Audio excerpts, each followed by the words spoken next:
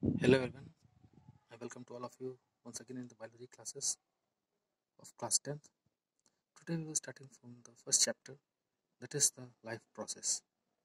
Let's begin with this topic. What is life process? What is life process? All the process, let's see what all the process which occur in an organism's body to carry out its life. Means whatever the process going in our body which making yourselves to alive, to live, that is called as life process. The various life processes which are going in our body is like nutrition, respiration, transportation and excretion, and yet some other processes are there. But these are some basic processes which are going in our body. You can see, you can justify by this also. Nutrition is very important, like taking food. If you not get the nutrition, you will die because of want of energy. Respiration means taking of oxygen and giving of carbon dioxide, and oxygen required for what? For burning of food, yet it's going to provide you energy for sustaining of your life. Transportation, different organisms have different method of transportation. Transportation means for the distribution of the metabolites, the useful substance like glucose, the carbohydrate, the protein, the fat, and also the transport is used for the elimination of the waste from the body.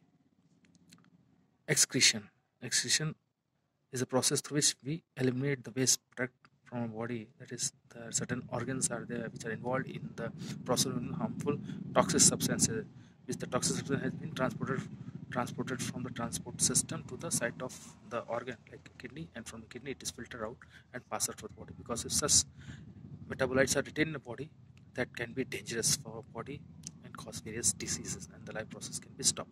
So these are all the process we are seeing are amounting to an organism to carry out its life process.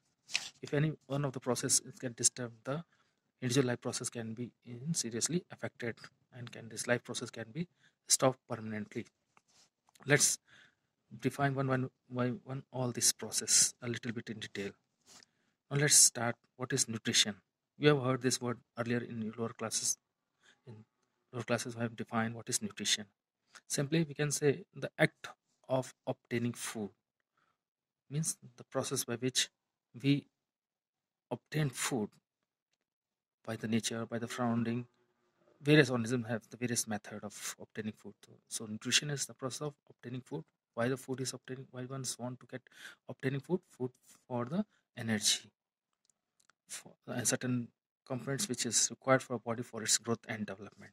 That is called as nutrition. Though nutrition in an individual obtain energy and metabolite for growth and development. It is stated that individual drive nourishment for growth and development, and various other things for which organism take food or drive nutritions. We will discuss in detail later on. Let's see what are the various modes of nutrition. Still, we might be knowing some various modes of nutrition.